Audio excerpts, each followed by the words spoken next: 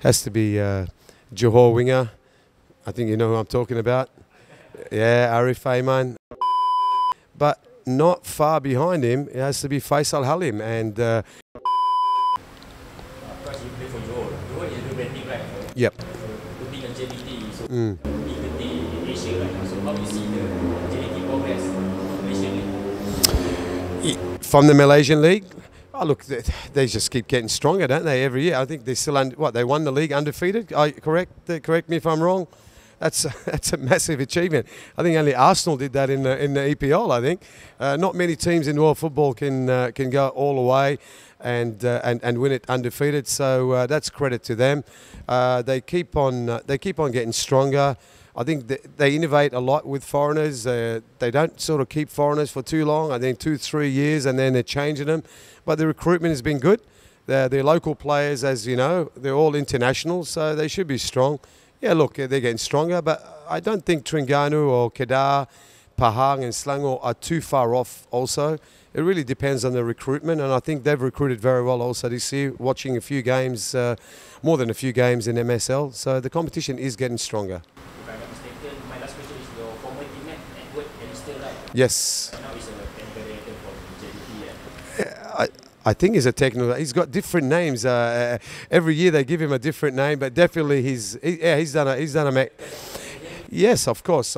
I mean, we're not only teammates, long-time teammates, we're friends, and he's doing a fabulous job there at JDT as one of the TDs or sporting directors, or I don't know what names they give him these days.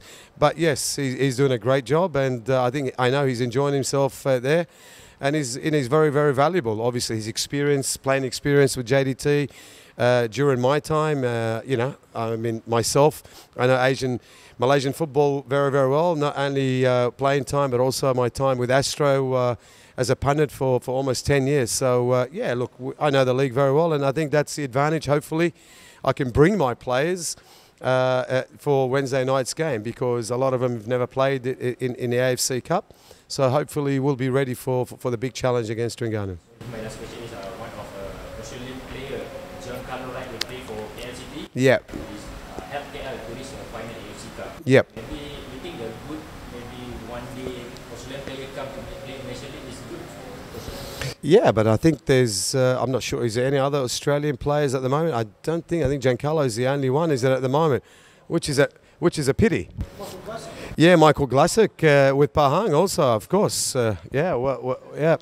So that's right. And he was a former Central Coast Mariners. Michael is, he's with Pahang with Fandi, somebody that we recommended. Obviously, Fandi, my ex-teammate and blood brother. So, yeah, look, I think there should be more Australians. I mean, Australians are all over the world stage at the moment, very successful, not only in Asia, but in the Middle East and in Europe. So I'm very surprised that there's only 2 Australians playing in the MSL. It's probably the least that's ever maybe played in this competition.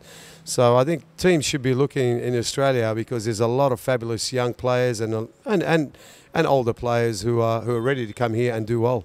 So in my last question again, do you think which player, I think you know about Malaysia League, like, do you think which player that have a potential maybe one day to play in Australian League? Oh, has to be Johor winger. I think you know who I'm talking about. Yeah, Arif Aiman. Arif for me is the best player in here, but not far behind him, it has to be Faisal Halim, and they're probably 2 of the shortest players in the MSL, but the 2 most exciting players.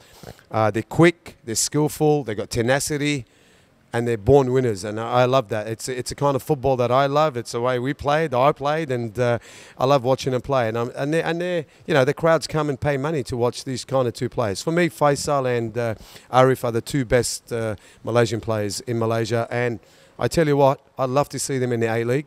I know our club would be definitely interested in one of them or either of them, because they are very, very good players.